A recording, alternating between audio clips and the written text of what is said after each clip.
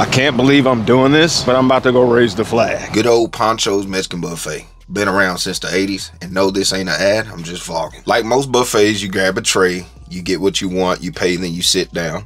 Waitress came up, asked me what I wanted to drink. I just grabbed the water.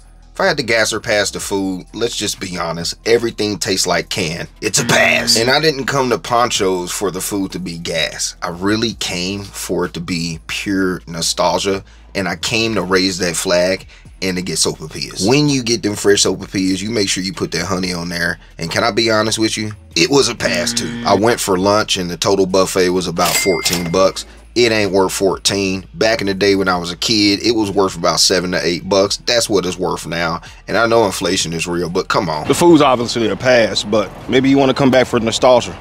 If you can find a Panchos near you, go check them out.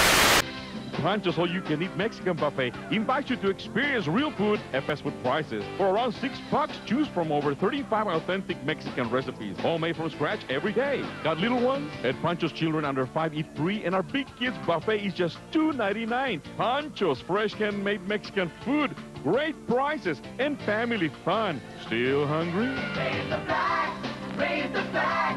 You're ready for a little more Panchos Mexican Buffet.